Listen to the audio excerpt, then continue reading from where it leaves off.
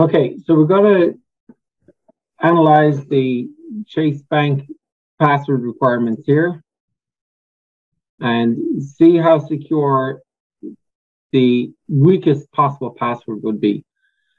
So the requirements are that your password must be at least 8 characters. So it could be just 8, weakest possible, with 1 uppercase letter, 1 lowercase, 1 number, and 1 of these special characters. And it lists them at, exclamation mark, hashtag, $, and so on. So there's 1, 2, 3, 4, 5, 6, 7, 8, 9 special characters that you could use. Okay. Okay. And so I've even made a note that if you add these up, see, there's 26 uppercase letters, right? T, R, and so on. So 26 of those. There's 26 lowercase letters like F, T, G, H, or whatever. There are 10 possible digits, numbers, 0, 1, 2, 3, 4, 5, 6, 7, 8, 9. And there are 9 of those special characters in the least secure password. And so if you add those up, you find that there are 71 types of characters that must be used in the least secure password, right? Right. And it is, undo that, sorry. And it is 8 characters long. So let me make it up. It'd be something like this: capital T, number 5. Actually, start with number 3, number 2, capital T, lowercase g. One of those special characters. So, like, let's say exclamation mark, and then whatever else out of these again. But we've already fulfilled the requirements because you've got at least 1 number. We've got an uppercase, got lowercase, got 1 of those special characters, and then we're only 1, 2, 3, 4, 5. This is only 5 characters long. We need 8 long, so I'll make up something else. The number 9, I'll put in the % sign. Oops, no, I won't put in % sign. I'll put in D and then capital W, right? Okay. So that would be a least secure password for this account, right? Great. Now, an example of one. Okay, so there are 1, 2, 3, 4, 5, 6, 7, 8 characters. Now, so in the first spot, there could be 71 possible characters, right? And so if it was just like a 1-character password, there would just be 71 possible outcomes.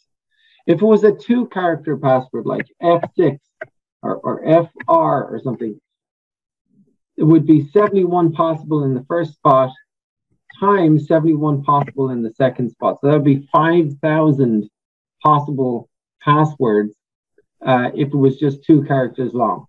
If it was 3 characters long, it'd be 71 times 71 times 71, right? Okay. Which would be 357, roughly 350,000 possible passwords if it was 3 characters long. So how do we calculate the number of possible passwords with 8 characters? So we'll just do 71 to the power of 8. Yeah, 71 times itself, 8 times 71 to the power of 8. And we get this number, 6.457, yada, yada, times 10 to the 14, which is roughly, I'm just going to go 6 with then 14 zeros. 1, 2, 3, 4, 5, 6, 7, 8, 9, 10, 11, 12, 13, 14. Woo! And that is 1,000, million, billion, trillion, 600 trillion. Okay? Roughly 600 trillion possible passwords with this least secure requirement on it, right? Okay. Now, your typical hacker can guess 100 billion every second, right?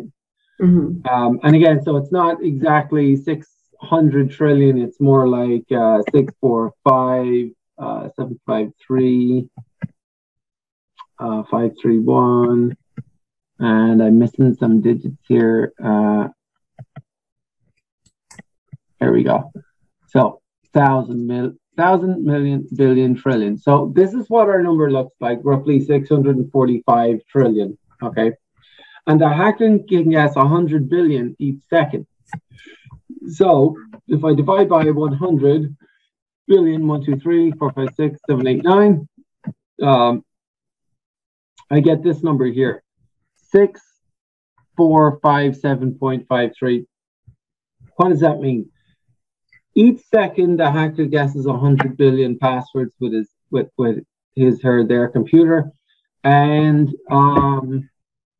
it takes 6,457 seconds roughly before the hacker guesses all of those passwords, right? And by the way, you didn't have to do this like I did. I just did it for fun because I wanted to show the numbers written out. But it's more, you might have this on your calculator, and then you might put parentheses around it or something, or it'll just come up in your calculator like that, and then you just divide by 10 to the power of 11, 100 billion. You don't have to write it all out. I just did it just for clarity. Okay. So, and we get the same thing, roughly 6,000 seconds. So the question is, we've got to then round to the nearest minutes. So we've got to turn these 6,000 something seconds into minutes. And just for fun, I'll just come up with something easy. What would 180 seconds be? So let's say if I had 180 seconds, how many minutes is that? It'd be 3 minutes. Right. And how did we get that? We go 180 divided by 60, and that gives us our 3 minutes. So to get from seconds to minutes, divide by 60. And so I can actually just take this number, and instead of something easy like 180, just put that there. And now it says, okay, 107.6 minutes. Now, if we round that to the nearest minute, what do we get? 108. 108. Good. 108 minutes. Good. Okay. Should have done that to the nearest hour, be even better. Because if I take this, how do we turn that into hours, by the way? You just divide it by 60 again. Exactly, yeah. Divide by 60 again. Yeah. So minutes to hours, take that, divide by 60, and we get 1.79, roughly 2 hours. Yeah, so 108 minutes, or roughly almost 2 hours. Okay with that? Yes. So the big question is that good enough? Would you want to do the least secure password for your Chase Bank account, or would you want to make it longer than 8 characters? Make it longer, definitely. Make it longer, yeah. And again, as Edward Snowden told us, think about passphrases, not passwords. It's not about one word, it's about a bunch of words that are kind of silly, a silly phrase or a phrase that makes sense to you, you can remember, that other people wouldn't be able to guess. So that's the key. Passphrases. Good.